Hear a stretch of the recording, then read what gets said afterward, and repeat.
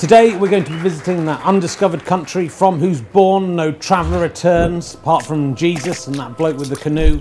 Death, love it, hate it, you just can't avoid it.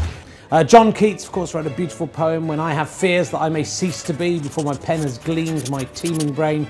He was worried he'd die before he could get all his ideas down on paper. Tragically, that proved prophetic. He died at just 25.